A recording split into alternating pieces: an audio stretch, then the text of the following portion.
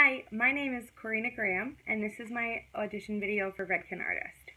When I think of Redken, I think of family. I think support, I think dedication, education, and most importantly, I think home.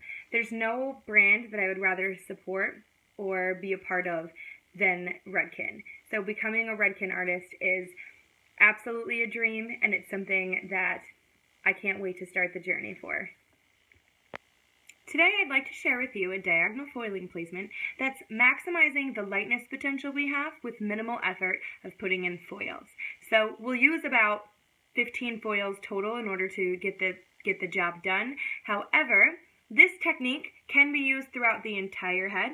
It's not specific to one area. It can be used with semi-permanent color. It can be used with permanent hair color. It can be used with lighteners. It can be used with high-lift hair color. It can be also utilized as a balayaging technique. Today I'm going to be utilizing it in foils. I'm also going to be using flash lift with 20 volume peroxide developer, and then we will be glazing it in the end. So Erica has already been pre-treated for us. I pre-treated her with Pre-Art and hair cleansing cream to just go ahead and remove any impurity to help equalize porosity and overall to give us a good blank canvas so we have a great working environment for us today. So I've also, since then, she determined that her part is right here on the side, just about the middle with her eyebrow, her eyeball. So I went ahead and stuck with that part, and I've utilized it to where I have a little bit more on the heavier side of her part. I've got 1.5 inches on this side, where on the left side I have about 1 inch. And I've put that into one section, and it goes all the way back to, let me just move her head really quick, sorry. It goes all the way back to the back part of her head, right? So I've utilized that, put that in a parting for me. With the rest of her hair that was down, all I did was just secured it out of my way. That way I didn't have to fight with it. It's just back here in a little clip like that. We're going to be just working in this parting for today, but like I said earlier, you can use this technique anywhere in the head, however you see fit to section it, but just to get the purpose of it, we're going to just stick with this one today. So I've got flash lift and 20 volume mixed over here. I have my foils, I have everything I need, including a blur brush, just in case I wanted to utilize that to my advantage. Because she parts her hair, where I said that right there is her parting, because she parts her hair there, what I'm already noticing is that according to my parting, this is on a diagonal. So what I'm going to do is I'm going to put my very first foil right at that hairline. So I'm going to take a slice, which should be no thicker than 1/4 inch. I should be able to read through this. We can see through it. If I was to put my cell phone up to it, you could read text message through it. If it were too thick, we wouldn't be able to get the product through to fully saturate what needs to be saturated. So I'm going to take my first foil and I'm going to start in the front. I'm going to lay it in. What I am going to do is start about 1.5 inches into the hairline. So I'm not going to start all the way up at the front. I'm going to start 1.5 inches back. And then we're going to blur that line or blend it forward so that it's a little bit softer towards the front of her face.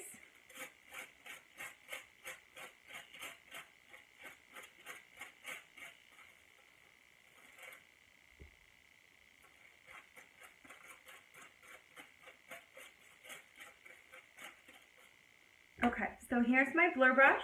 I'm going to pick this up and I'm just going to soften out that line just enough. If you can see that color just sort of melting into that zone 1 there. If you're not familiar with Redken's terminology, that's okay. Zone 1 is what we refer to as the first 1/2 inch, 1.5 inches from the scalp, and then we have zone 2, which goes to about the shoulders, or what we would consider the porous ends would be zone 3. So if you're not familiar with that language, that's okay. What we're doing is we're staying off of the roots, we're starting in the mid strands, and we're pulling it all the way through to those ends. But as you can see, we have a heavier saturation of hair color, and it just softens all the way up to that zone 1. We're going to fold our foil, locking it into place. Now the locking it into place is just going to make sure that we don't have any slipping, any bleeding. We don't want any of that to inhibit on our beautiful foiling application. Now, I'm working with an Erica today, so I am just going to let that foil just hang right there in her face, okay? Pick back up my next section. From where this line was, I'm now going to take a diagonal parting through that, crossing over the center to the corner of my last foil. I'm going to drop her head down so we can see. There's my next parting. Pick her head back up. My stitch is still going to be a slice. Again, 1/4 inch thick. We should be able to read through it.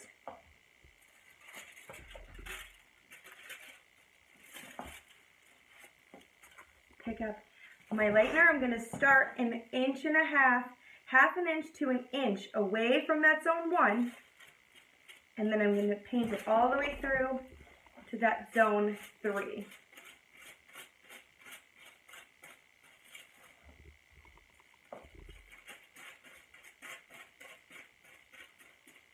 I'm going to pick up my blur brush.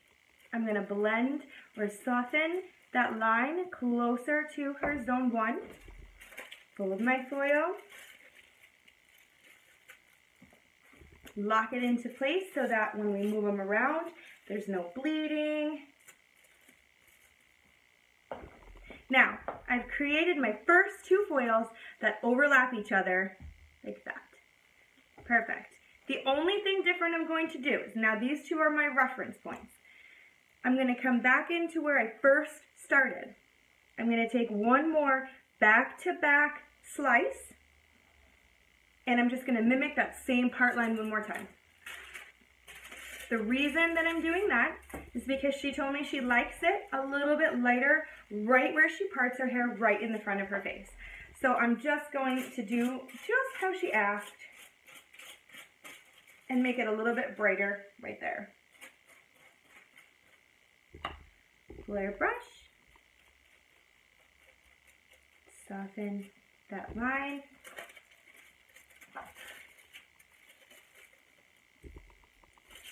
Lock in my foil.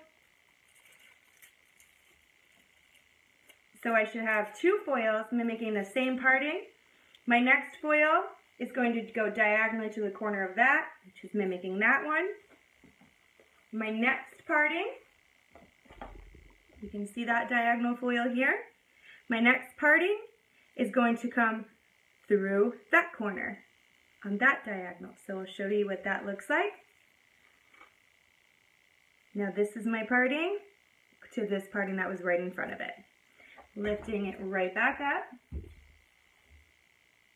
Still a slice, so 1/4 inch in thickness. She just needed a little love tap there. The reason I'm choosing diagonal foiling placement is no other reason than it creates nice, soft movement in the design for us. Horizontal lines tend to create weight. Vertical lines can give us the illusion of length, and a diagonal line kind of softens the mold between the 2. So for us, in order to really get nice, subtle movement here without it being overpowering or too stripy looking, a diagonal foil placement's a really nice way to go.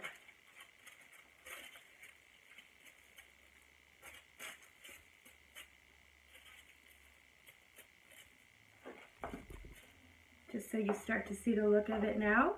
There's that foil right on top. Pick it back up. Here's my section. This was my last diagonal. Now I need to turn my comb so that X marks that spot.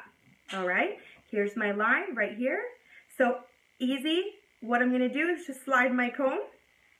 Don't even pick it up off the head. Slide it right back in, and I should hit the center of that foil.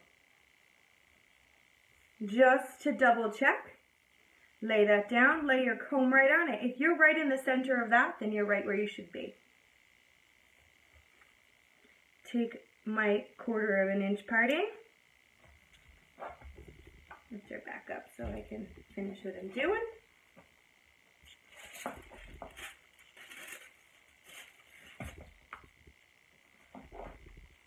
1.5, half an inch to 1 inch from zone 1. That gives us that soft, subtle, easy to like grow back out, sort of semi lived in look, which is so trendy right now, we know.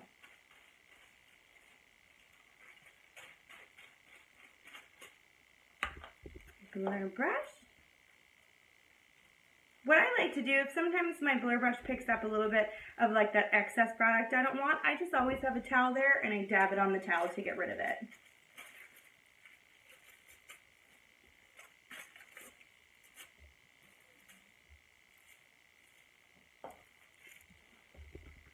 So we take a look.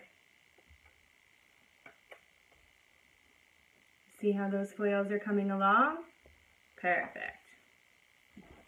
Our next section should be diagonal from where our last foil was. Here's this foil placement.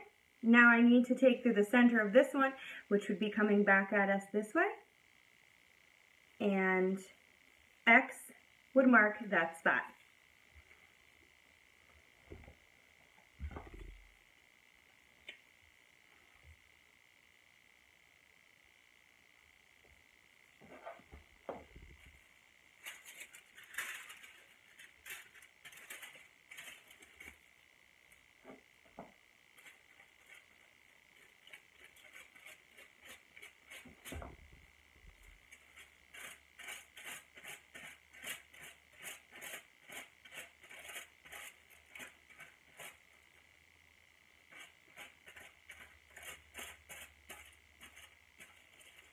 One thing I notice with Flash Lift is that a little bit really spreads easily.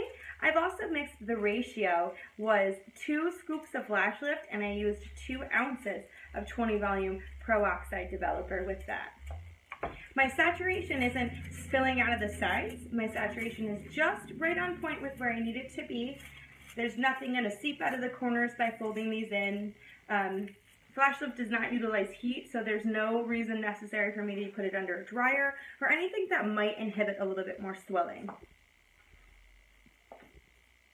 Next foil. Here's this one that goes to the center of that foil. So now I have to change my diagonal to the center of this foil, and that would cross right this path.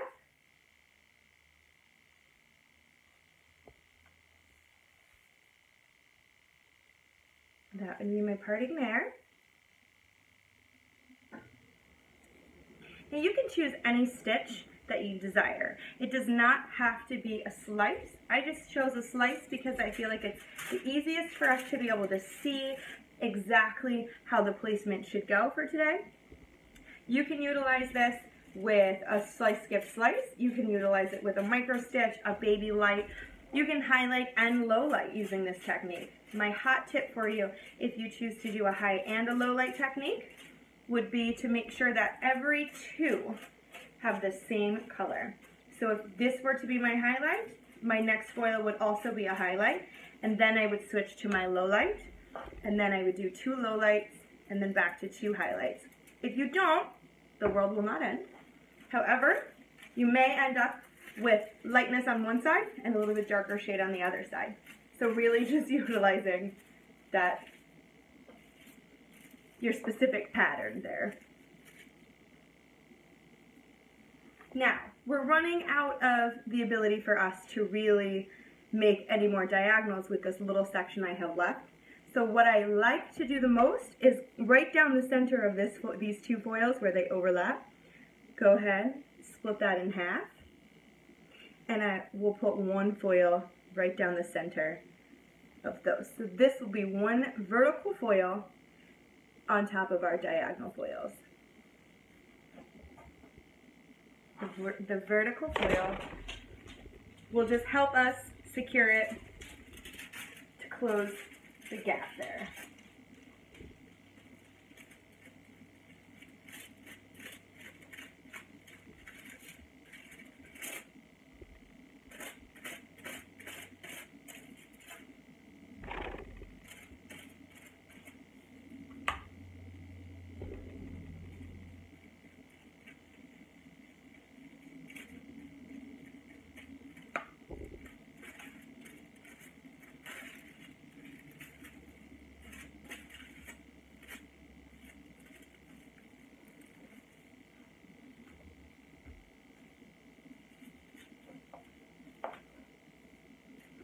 So we'll get this out of Miss Erica's way. All we're going to have to do are fold our foils back. We've secured them in, so there's no way they're going to bleed, slip out, do anything like that for us. And we'll take a look at them. I am going to just stick this clip on it so it doesn't get in her face. We'll take a look at them once they're laying back, and you can truly see that zippered pattern moving all the way down. So what I prefer to do, if you were going to do this technique down the sides, it's totally acceptable. You would turn and section behind the ear, so that section would still be right out of the way. You would just do a vertical parting right down behind the ear, and then you would start, if you wanted a diagonal back first or a diagonal forward first.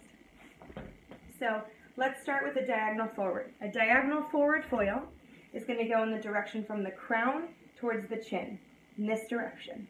So we would take our comb and slide it in. Allow us to just clip that out of the way. If we chose still to utilize our slice stitch, we place our foil inch and a half, or half an inch to 1 inch from that zone 1.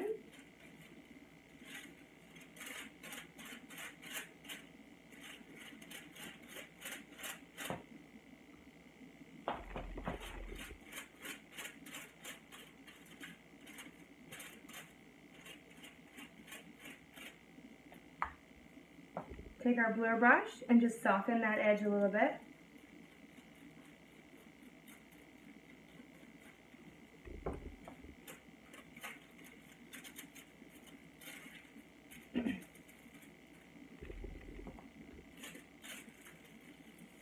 Lock in that foil, fold it right out of our way. Now our next foil, in order to oppose that diagonal, we have to come in the opposite direction. So if this was a diagonal forward, this one would need to change to a diagonal back.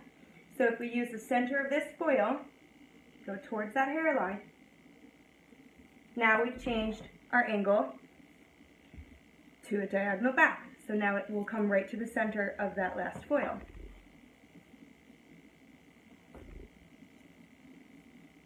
We're going to take our slice,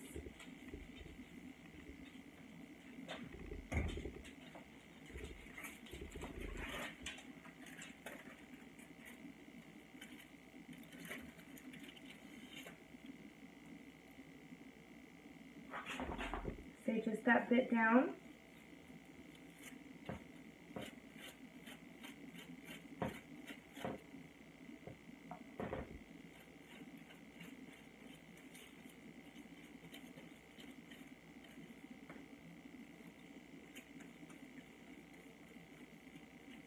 Use our blur brush to soften that edge a little bit.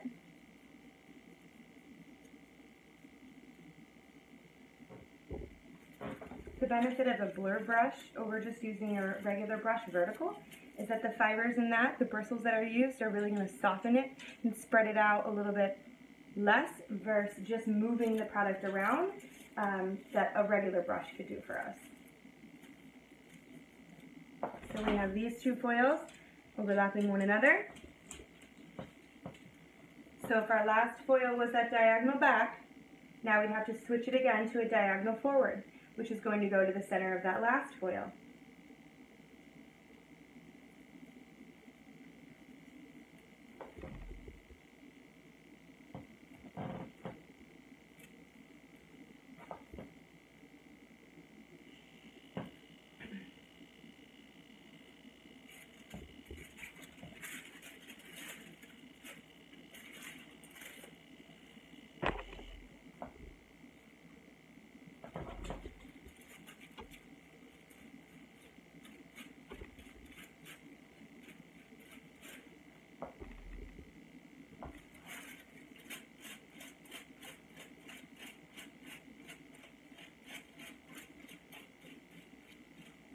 I'm just going to take these ends that are kind of spinning around here. I'm just going to lightly like fold them into my color and then just continue painting down rather than like swirling them up.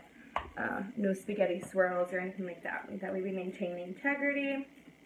Everything will be great.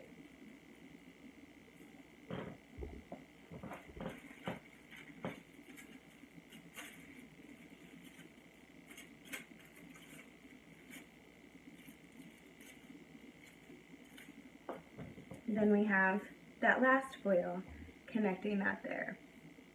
So your last foil could be it, or you could keep going. And then you would repeat the same thing on the opposite side. Again, just mimicking whichever one you started with. In our case, we started with a diagonal forward, so we would begin again with another diagonal forward on this side, and then alternating it with a diagonal back, diagonal forward, diagonal back. So just to recap what we did, a diagonal forward foil is going to go in the direction from the crown towards the chin. So it's going to go in this direction. A diagonal back is going to go from the forehead towards the nape in this direction. So if we were to put a marble here, it would roll all the way off onto the floor behind us. And if we were to put a marble here, it would roll on the floor towards us in front of us. We followed the same principles, we just used it on the top of the head. So the first two foils that we would put in were diagonal foils. They were back to back, with no subsection left out in between, so that we can maximize the lightness potential right in the front of her face where she parts it to. Right behind that, from the center of that foil, we started another diagonal foil that went back. Then we crossed over that path, and we did another diagonal foil that went over the top of that.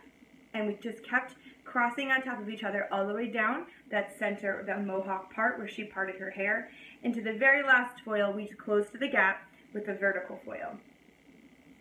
Now, this technique, I said, is great if you're utilizing it with a balayage too. Instead of wrapping them up in a foil, you would create the same thing just with your surface paint, your saturation, however it was determined, whichever lightener that you determined. This one in particular is really easy. We could count 1, 2, 3, 4, 5, 6, 7, 8 foils down the top, which save us a tremendous amount of time from stuffing a bunch of foils and then get a very stripy look. So for someone that's looking for a nice lived-in soft effect, this is great for them. We're going to let her process now. Flash Silk has an up to 15-minute processing time. We're not going to utilize any heat. It's unnecessary for this, so we'll just check it in another 20 minutes and see if we got to the level of lightness that we're achievably after. Then she's going to be shampooed and conditioned with Extreme. I choose to use Extreme after a lightening service because it has the fortifying benefits of protein in there to really go ahead and like lock in what we've just done. Then I'm going to glaze her on dry hair. Not sure exactly yet what my toner choice is going to be, depending on the undertones that I see in there. It could be a violet, it could be a blue, it could be a pearl. It depends on what I'm after once we get up there. And then we're going to just blow dry and finish her out. So stay tuned for the finish. Well, now we have the finished product. I allowed her to process. For the full 50-minute processing time, we did only use 20 volume peroxide, so I wasn't expecting to get a platinum effect at all. And then, because of those underlying pigments that were exposed, it was very golden, yellow-orange. So what I chose to do was tone her with Shades EQ Cloth 08N, which has a brown to blue-violet tone to it, to 1 ounce of crystal clear. So then that diluted it up a little bit, and I added in about ½ ounce of 09G to kind of give it this like golden, soft look that we see to it. Equal parts of processing solution. I processed it on dry hair for 20 minutes. The benefit of using Shades EQ Gloss, or cream for that matter, but as a toner, is that above anything else, it balances back down the pH to more of an acidic environment for us, really allowing the hair to be in its healthy environment. It helps to load the hair with shine because there's silicone in it for added wet combability, for shine factor. There are wheat amino acids. There's a ton of really amazing benefits to using Shades EQ Gloss. In this case, you can see how beautiful that color turned out. This is the side, this is where her hair was parted. and then this is the side that it turned over to. And you really see that maximum amount of lightness that we've been able to put in there without it being super stripy down her center part. This is that side over here that we chose to do that pattern up the sides, and you can tell just how soft that is, no matter how she chose to wear her hair. For her blowout, I used satinware. That was the only thing I put in here. I used my Samvia blow dryer, Samvia brushes, and just some satinware to give her this nice sleek finish. Overall, I think it turned out really good, and I hope that you learned how to do this technique and that you'll utilize it into the future. One thing I want to point out is the really soft root placement here because of that blur brush. We don't have any hard lines. Everything is just super soft, blended really nicely. So hopefully you have enjoyed and that you've learned something. You can find all of my work on Facebook at Hair by Corina Graham. You can also find my work on Instagram, Hair by Corina Graham. And I hope to hear from you soon.